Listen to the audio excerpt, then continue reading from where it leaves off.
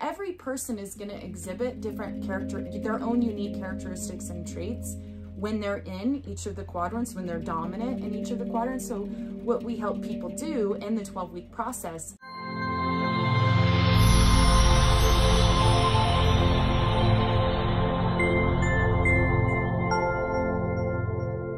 Who I'm talking to. What am I talking to? Hey guys, welcome to this week's I don't even know.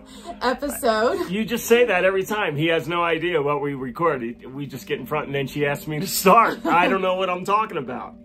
It's always nonsense when it's him and I, but hopefully it gives you guys some laughter.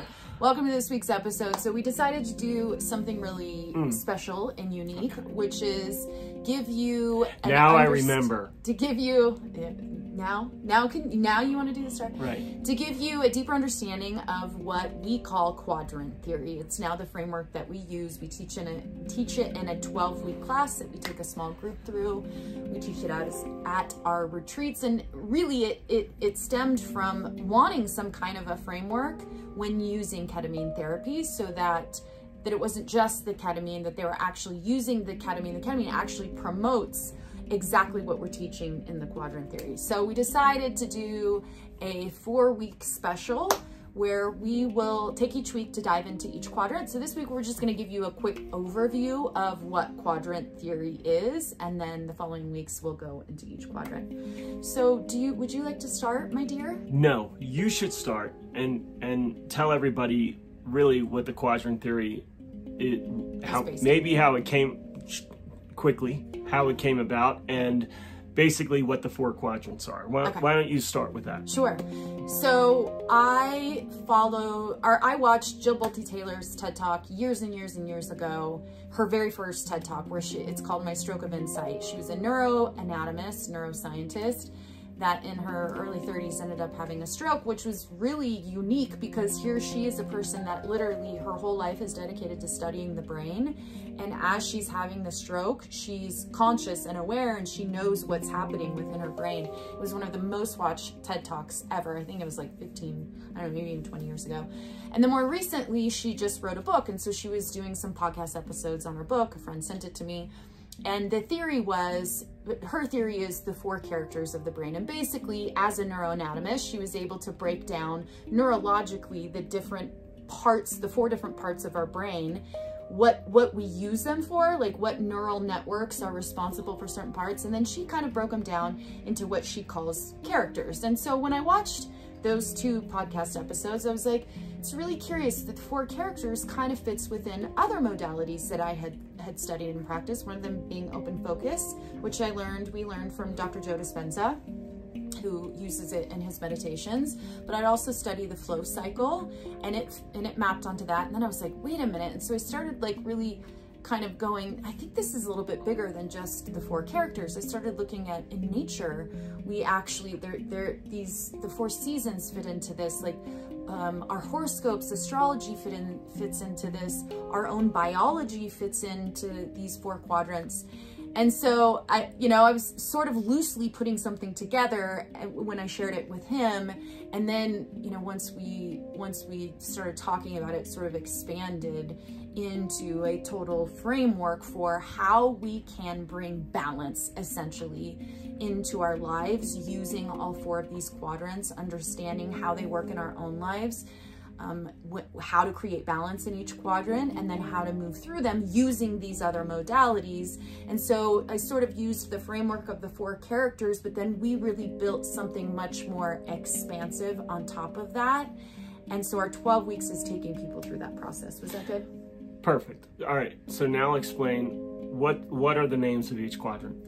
So quadrant 1, you could call it the doer or the ego, either one of those. It's the thinking left hemisphere of the brain. So it's the part of your brain that is analytical. It's the part of your brain that is activated when you're learning something new. So there's, you know, what we teach in our class is all the different chemicals and neurotransmitters that happen in your body when you're activating this neural network in quadrant 1. So you're gonna be learning new things. It's the struggle phase of the flow cycle. So it's the first phase of the flow cycle, it's struggle. You're in a narrow focus. So when we're talking about the open focus method, there's 4 styles of paying attention. Quadrant 1 is like narrow focused. So you're usually trying to solve a problem. You're doing your taxes, you're learning how to ski, you know, what that aspect of you that's like the doer, the get shit done, and the ego. And so same side of the brain, below that is quadrant 2. What is quadrant 2? Quadrant 2 you could call the wounded child. You can also call the empath, because you're very empathetic in quadrant 2. This is the emotional limbic system of the brain. It thinks in terms of past and future. So it's always focused on the past, or always focused on the future. It's where we store our memories. It's also where we store meaning to certain things. So when you hear coaches and teachers talk about your subconscious beliefs, that's sort of stored in that quadrant 2. Also, if you're in the spiritual space, it's where you go to do what a lot of people call shadow work. So where you're doing a lot of that deep emotional healing. So next, over to the right side, there is quadrant 3. So quadrant 3 would be the playful child. It would be the part of your brain that's completely in the present.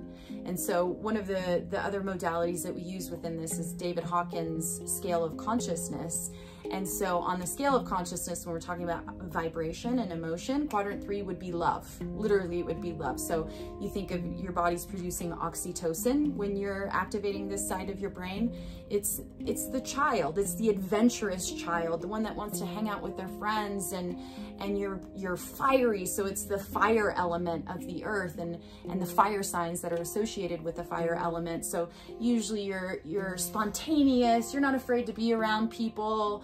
You can talk in front of people. You know, think of a little kid, like they'll say, "You're fat," and they don't really care, right? So that describes that part of the brain. In the moment. In the moment.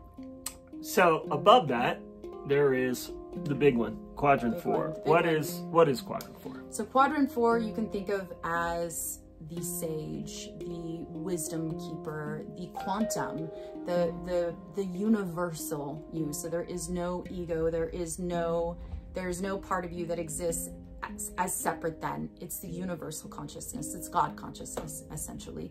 But it's wisdom. So if you think of the little child in quadrant 3 that's just playful, wants to play, but doesn't have any wisdom because it doesn't live in past or future, quadrant 4 is really where you bring the balance in with wisdom. You learn discernment as opposed to judgment. You're connected. So why this is all important is because when it seems funny, but when we map you and we find out who you are, we know what quadrant you're coming from. Somebody coming from quadrant 4 who is very, into the mystical, they don't necessarily have lots of money. They struggle with certain ego things. And so again, the goal is to balance. Right? You're quadrant 3, you're always playing, you may say the wrong things to certain people, you're in the moment, you love to take risk, and adrenaline junkie, all that can be a little too much. Even when you are in a professional athlete that is in constant flow, that can be too much because the body and mind need to rest. So if you get stuck in quadrant 3, it has its distractions as well, right? Or detractions. Mm-hmm. Detractions. Yeah. Yes, that's the right word. Yeah. But so in quadrant 2, you can get stuck in the poor me. You can get stuck in it's all their fault. It's the government's fault. It's my ex's fault. It's my parents' fault because I am the way I am. It can be a victim consciousness. And it can be a very, very victim consciousness. Quadrant 1, entrepreneur. That's the one that's going for it. I got to go out there and I'm going to make it happen. It's the buy me level of consciousness. Buy me level of consciousness. No. Now, if you get stuck, and you just by those descriptions, you can kind of have an idea of where you land, right? So, but the ultimate deal is to really get fully aware of where you are, and then how do we regulate it? This is where the ketamine comes in. So I want you to picture 4 tanks, and look at them as though they have a level in them of water. Okay, the more water, the higher level of the tank, the more full of the tank, the better, right?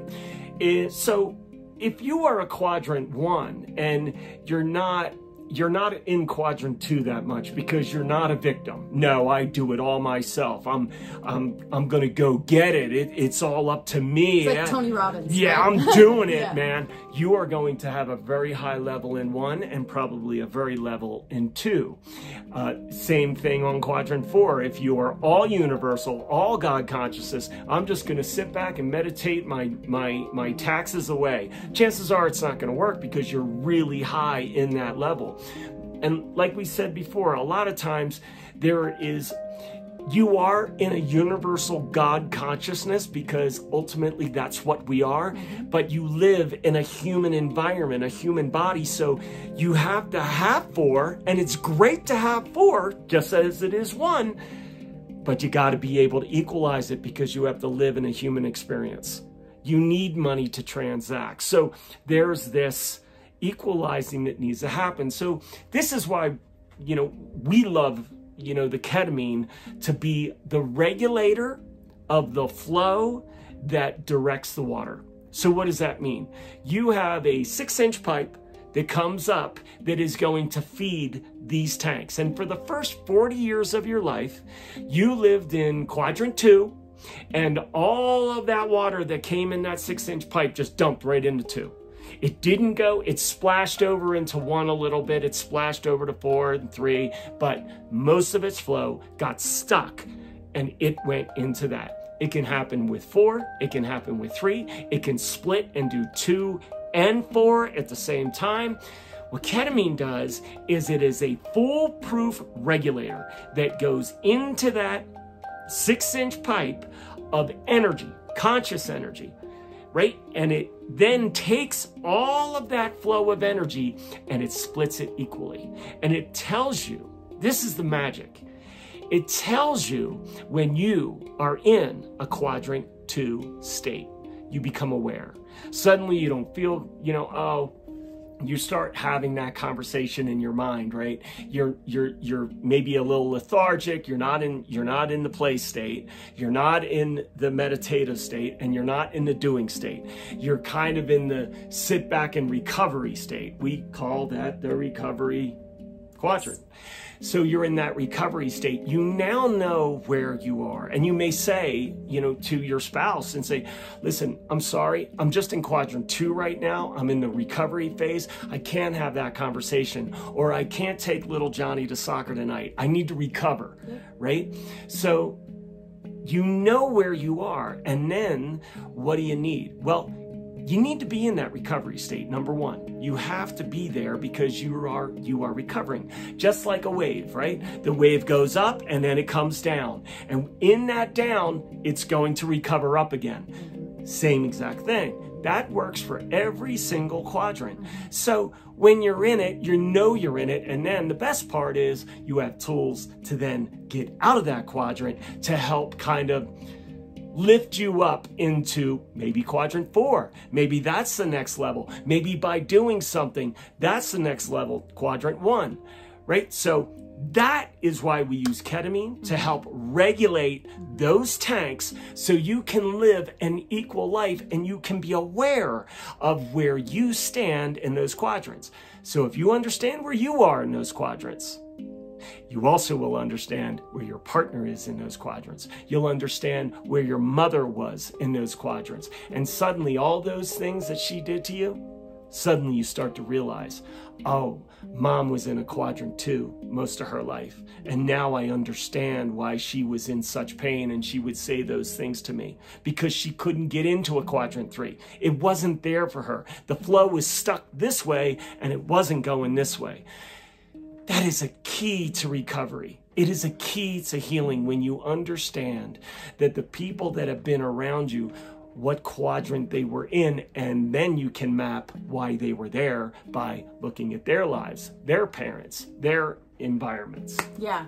And the way we use open focus in this quadrant theory is the 4 styles of paying attention. And once you learn, like he said, the reason why we utilize ketamine in the process is because ketamine is the regulator. So it's going to bring, I love the analogy of the tank. So if you think of ketamine, it's naturally rising all of the levels of those 4 tanks or 4 quadrants to make them more balanced. And the more that you do that, your nervous system actually wants to cycle through these different styles of paying attention in the different quadrants, just like the flow cycle, just like the 4 levels of consciousness, just like the seasons, just like the elements that we have mapped under each of those quadrants.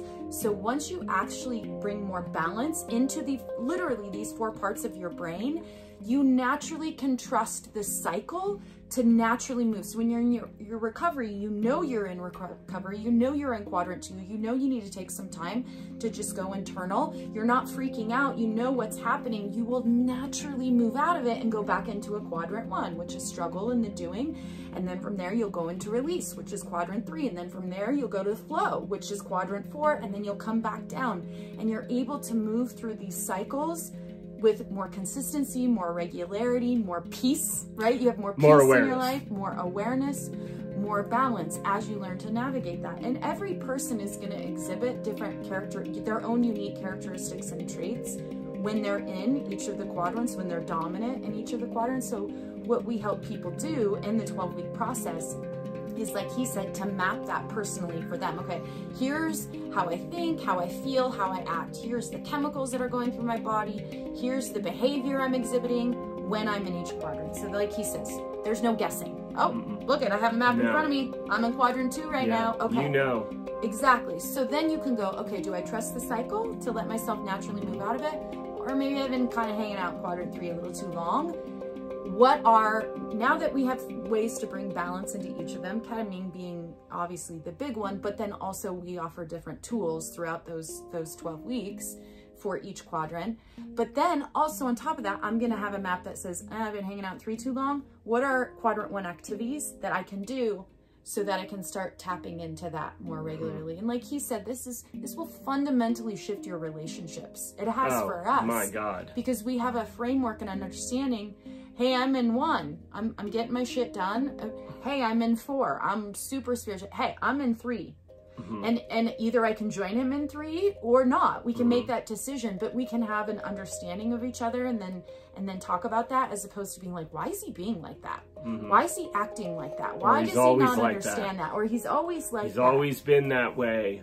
And that's the thing, we start to realize when you get stuck in a quadrant 1, me being a business owner and he's a natural born quadrant 1. I'm a natural born quadrant 1. I love to play. Yeah. And, you know, I was a carpenter and being a carpenter, it was kind of like play to me. It was so much fun. I loved to be in the present moment of doing certain things, you know.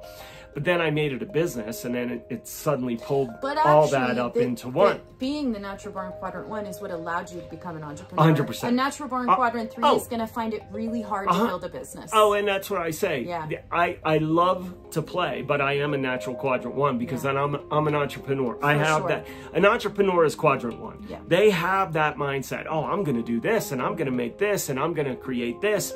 You know, and it's very planned out, and it can be worth, you know, like a worth basis. It can. So my dad said I was a piece of shit, and I said no, I'm not, and I'm going to prove to you why I'm not. I'm going to go out there and I'm going to shake and bake things. I'm going to shake and bake. I'm going to make lots and lots of money. I'm going to have lots of value, and I'm going to prove you wrong. That's absolutely fantastic. But at the same time, at what cost? If you're always doing that and you don't play, right, you get wrapped up in all the problems of it. And what does a doer do with problems? Tries to solve them. Yep. Right? So we try to step away from it, and, you know, we become quadrant 4. This is mind over matter. This is I draw things to me. So now suddenly this entrepreneur is used to doing all things.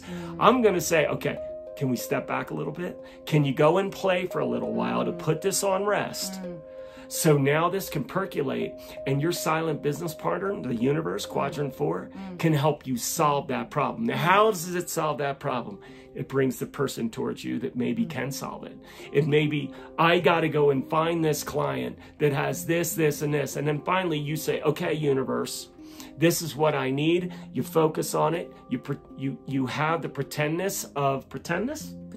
You have the imagery of having that client come to you, what it's going to feel like inside. Like, you know, imagine you telling your wife, oh my God, you're not going to believe what happened to me today. I had this thought and suddenly it just showed up. Happens to us all the time.